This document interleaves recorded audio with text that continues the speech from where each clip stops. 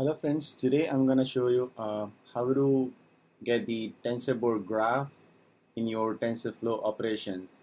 I have installed an Anaconda Python version, and I also installed a TensorFlow library.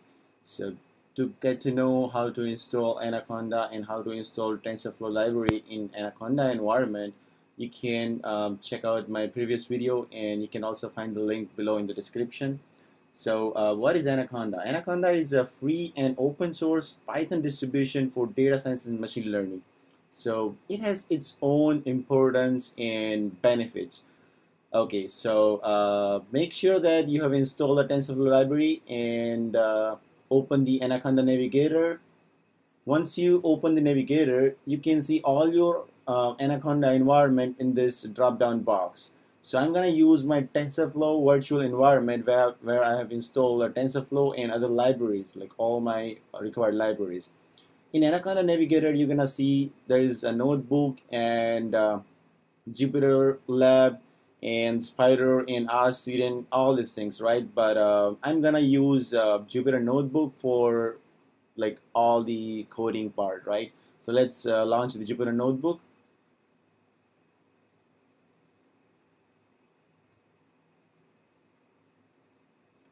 Okay, here's a Jupyter Notebook. Let's go to the desktop and create one Python 3 notebook.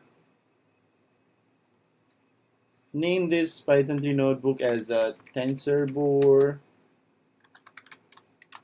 Graph 1, because I already have one file named TensorBoard Graph, right? So I'm gonna put it 1. Okay, so what is TensorBoard? Like TensorFlow uses a data flow graph to represent your operations in terms of dependencies. All the operations are like connected to each other, right? And all the nodes in the graph are known as the tensors. So basically, whatever operations you are doing in TensorFlow, you can look it in a graphical representation using a TensorBoard graph. So I'm not gonna make that complex TensorFlow operations, but I'm gonna make a very simple TensorFlow operation just to analyze our graphical representations. So let's start with it. Let's import TensorFlow library.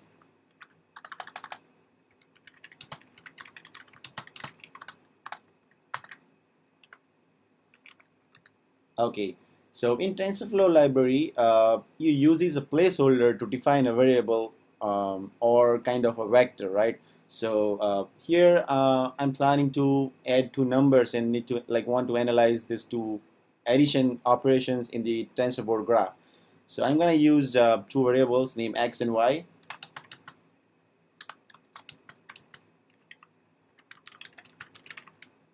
Placeholder.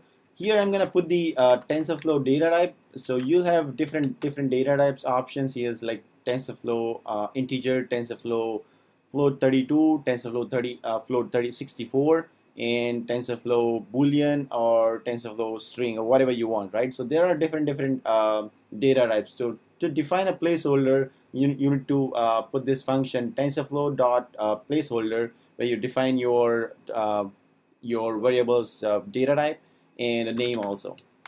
So I'm gonna just put name x. I'll also define one more variable, that's y. Sorry, my bad, it's placeholder. tf.float32, and I'm gonna name it as y. So I've defined two variables, and these two variables are actually tensors in real life. Let's check what is this. Let me print one of the variable, and let's see what happened. See, here you can see it's one tensor I have defined and didn't assign any value, so it's 0 and with the data type of float 32, right? So this is how you define tensor in TensorFlow. Let me define an operation now. Let me make one add operations. and I'm gonna use tensor tf.add for addition operations. These two variables need to add, and I'm gonna name it as addition, right? So this is one more tensor I've defined. You can also check this is not operation has been executed. This is one tensor that has been defined in the TensorFlow, right? So I didn't do any kind of operations. I just define an operation. I just define variables, right? So in TensorFlow, whatever operations you need to execute, you need to open a session for this. So yeah, let me open a session for TensorFlow to run my operation.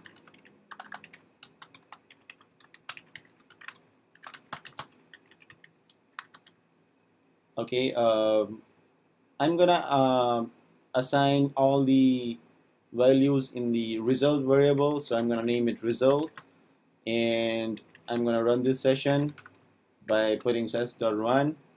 And what operation I need to do is addition. So I'm gonna just put this operation, whatever operation I need to do. And okay, so you can see that I didn't assign any kind of values to the variables x and y. So I need to assign values before all the operations happen, right? So I'm gonna assign a value of x and y here by using this.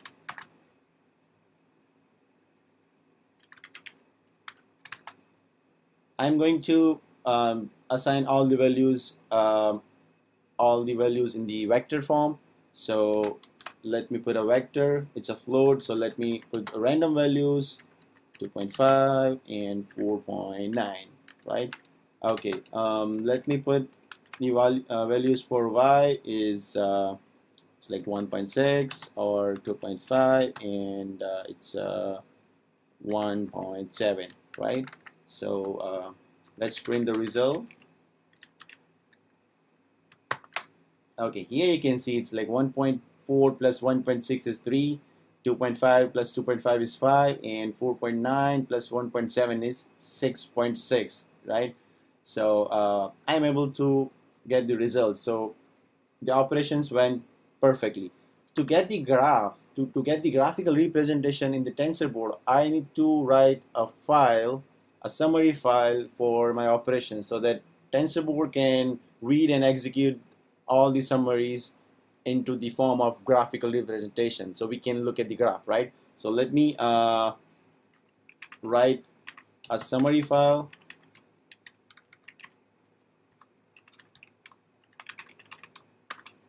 Okay, so this is an important part comes here. You need to give a destination path of your file, the one file you are writing right now, to save somewhere in your computer, right? So I'm gonna use a temporary folder because that folder I always clean like in 10 to 15 days. So I don't need this graph anymore. I'm just giving an explanation, and this is an example, right? So let me give you a path here. It's temp, and let's define this is addition tutorial, right? Okay, and what thing I wanna write in this file is the graph summary of the session, right? So I'm gonna put this as .graph here. So let's run this program. Okay, it went perfect, right? So TensorFlow has created a file in temporary folder in the addition tutorial folder with all the required. Okay, now let's open the command terminal. Before you go ahead and run any kind of commands here, I would say make sure that you open the command terminal with the TensorFlow environment. To get the TensorFlow environment, how to create and how to activate the TensorFlow environment, you can look at my previous video, and also available link in the description. So to activate the environment, virtual environment, you use this command. This for Mac. If you are using a Windows machine, then you can just use activate and your environment name, right? And in my case, my environment name is TensorFlow, like it's the same as the library name I just put, right? So yeah, in the Mac or Linux, you need to use source activate TensorFlow, right? So here you can see now we are in TensorFlow environment, right? So you can use any kind of TensorFlow related keywords just to invoke the TensorFlow or TensorBoard, right? So I'm going to use TensorBoard keyword just to open a TensorBoard with the log directory, and I have log directory here is temporary folder edition tutorial, right? So this is gonna be the log directory, right? So let's press the enter, execute this command. Okay, so now your TensorBoard has started on the given address. This is the address for your TensorBoard, right? So let's copy this address.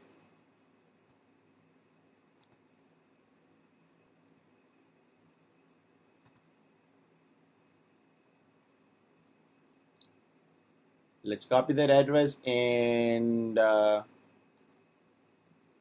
paste it here. Paste and go. Right? Okay. So here you can see there is no scalar values in our system. So let's click on the graph. Okay. Okay, you can see this. Here you have a graphical representation of the operations just we did, right?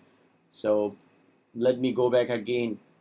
We define X as a placeholder, float 32 data type, and we name it the X, right? So let's open this. Let's click on the X. Okay, you can see here. It's a placeholder with the data type of float, right? Again Y with the data type of float 32, and its name is Y, right? And the operation node is addition, right? We name it addition. So here you can see it's addition node where our inputs are X and Y, and our attribute is float 32. So our operation is also a float, right? So here you can see it's addition, right? You can also put a complex operation here by just adding something new, like adding one more variable, or like just multiplying two variables. Or okay, thank you for watching this video, and please subscribe this channel for more interesting videos about machine learning and data science and TensorFlow. Right? Thank you for watching. My name is Kuldeep.